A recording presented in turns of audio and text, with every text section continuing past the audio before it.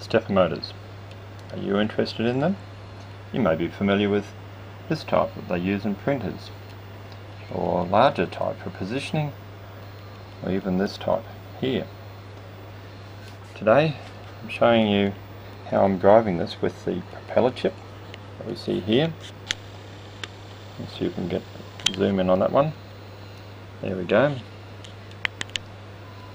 And the L6470 Microstepper chip. That's it. That little black thing right there. That's all there is to it. The only heat sinking is the copper on the board. And it's driving that motor there. Doesn't seem fair, does it? We've got this hooked up to this bit of equipment over here, and I'm up around the back of it at the moment, so I'm just going to tell this. I have a Bluetooth keyboard hooked up here, hooked up to my fourth board on the propeller. I'm going to tell that to move 160 steps, so I have it pre-programmed as TT, and I'll enter that and see it go.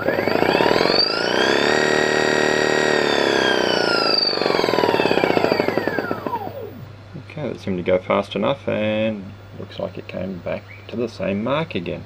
Let's try that once more.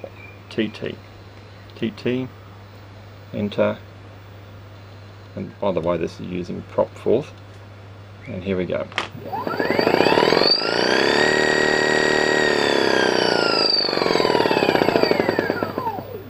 Not bad. I'll just tell it to go. Shall we tell it to go 8 turns? T-U-R-N-S. I can spell. Yes. 8 turns. That's it. Not bad. And all I'm telling that chip to do is go so many steps, and it handles all the acceleration, everything. And current limiting, protection, the lot. I know I can do similar things with larger chips, and heat sinks and all kinds of stuff. First time I've done it with a chip this size. Yeah, it's pretty good. Probably configure those parameters a bit better to make it go faster again, but that seems like it's going fast enough for me. TT, here we go.